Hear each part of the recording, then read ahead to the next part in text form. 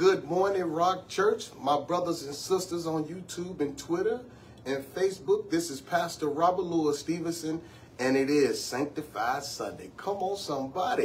It is Sanctified Sunday. This is the day that the Lord has made. The Word of God tells us we ought to rejoice and be glad in it. I'm rejoicing this morning, brothers and sisters. Hey, listen, I want to invite you all to come on out to the Rock of Our Salvation Church. We here on the west side of Chicago, 5628 West Washington. Our in-service starts at 10:30. Today we are representing Black History Month, and all of us wearing our African attire. Come on, y'all. Come on now. So it's exciting, man. We're going to have an exciting time of worship this morning. I wish that you all can join us. Unfortunately, we can't go live and worship.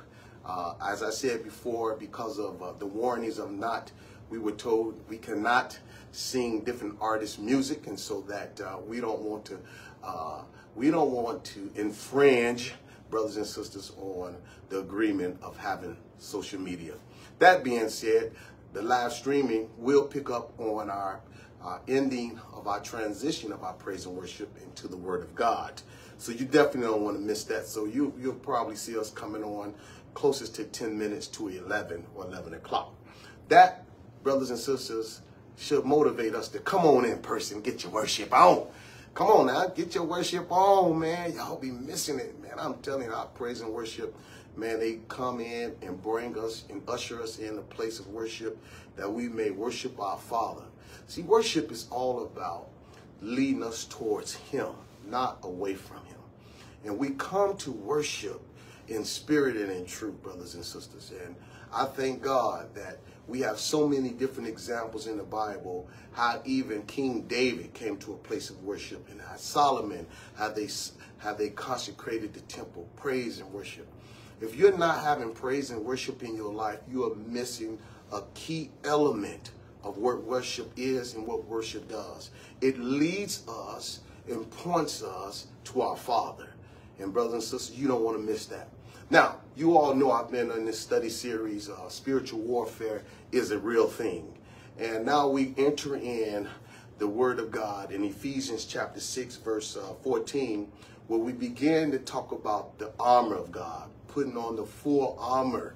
You remember the scripture says in Ephesians 6, 14, it says, "Stand firm then with the belt of truth buckled around your waist, with the breastplate of righteousness in place." The title of the message this morning, we're going to be talking about keep truth and righteousness in its rightful place. That's right, brothers and sisters. You don't want to miss that this morning. We're going to be talking about how to put on the belt of truth and what is the reality of that breastplate of righteousness. We're going to get into that in detail. So I want you to get yourself prepared. If you can't come in person, get ready for the Word of God, man, that's going to go forth about 10 minutes to 11 or 11 o'clock. Either way, it brings me a great joy to be able to celebrate our heritage, Black History Month. So we are Rock Church, again, we are wearing our African attire, and we would love for you to come and join us at 5628 West Washington.